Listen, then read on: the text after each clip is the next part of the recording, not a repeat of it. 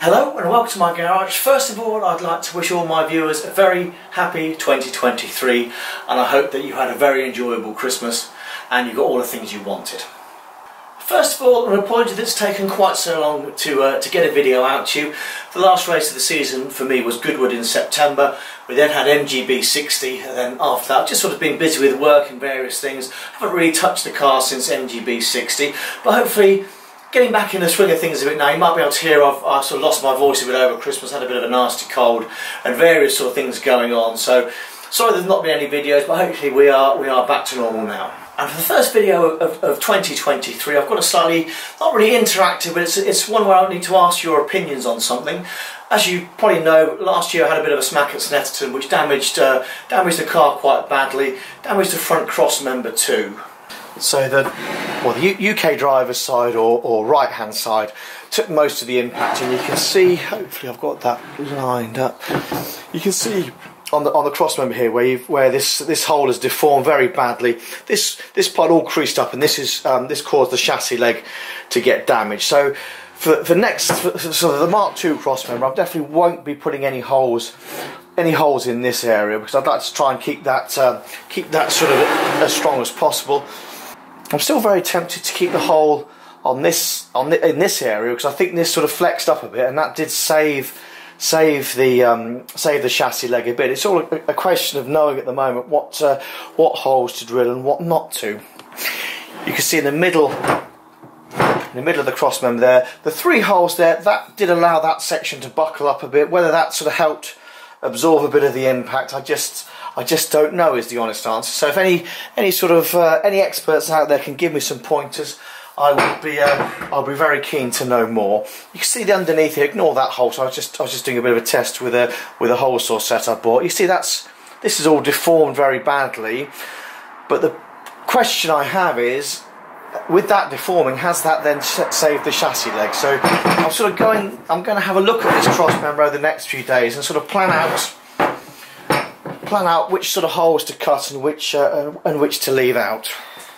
And then to give you an idea of the weight saving of the Crossmember, you can see this is the drilled one on the scales there. That's at 10 kilos, 850 grams. And then this is a totally standard unmodified Crossmember. You can see that's 11 kilos, 890 grams. So it is nearly a kilo of weight saved from the holes in there. But obviously the question, the sort of problem I have is how many holes are sort of sensible and how many aren't. I'm just going to show you the sort of my inspiration for the Crossmember now, which is this one that appeared. It was on British Race Car, and it was one that Alpes used in the 1960s. So looking at his Crossmember here, you can see he's sort of cut out a large section of the bottom of the Crossmember and a few lightening holes there as well. Top side, you can also see he's taken quite a few holes in that. All the way through it, and including that part where I don't think I'll be drilling, which is the holes where it bolts up to the body.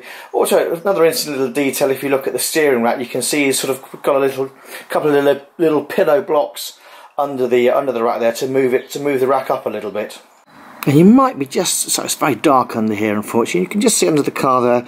This is on my car, and you can see the angle of the tie rods as they come out of the steering rack. I would be tempted to sort of raise it up very slightly, just to see if I could get that as a more horizontal line. And so now I've got to plan out what to do with this Crossmember. Now I'm very tempted with a few holes along the front here. I'm also sort of keen to put a couple of holes here. Maybe if I could aim for sort of a 500 gram weight deduction, that might be more sensible than sort of doing quite so many holes as before. I'm going to leave this entire area as it is. I think that's important to sort of keep that rigidity on the chassis leg. I probably won't put any holes in the top, merely just, I think when you're looking down on the engine bay, it looks a little bit unsightly. Underneath the Crossmember, I might put a few more lightening holes here. I'm not going to cut out this entire middle section like Alpes did, but I might put a couple of holes around there. I mean, really, I could probably do with losing a few kilos of myself after Christmas, but sometimes it's easier just drilling holes in metal instead. I'll be very keen to hear people's opinions on what they think I should do with the front crossmember. Any advice gratefully received. I'm not really an expert on sort of crush zones in cars or anything like that, so any information would be most helpful. And as always, don't forget to like the video, subscribe to my channel to see more videos. Hopefully we'll be doing a complete steering rack repair video early in 2023. Our new engine it's nearly ready. I was hoping it would be ready for Goodwood, but it isn't. So hopefully end of January we should be fitting that back into the car, and then we'll be hopefully just about ready for the season ahead. So hopefully you'll join me again soon. Many thanks. Bye.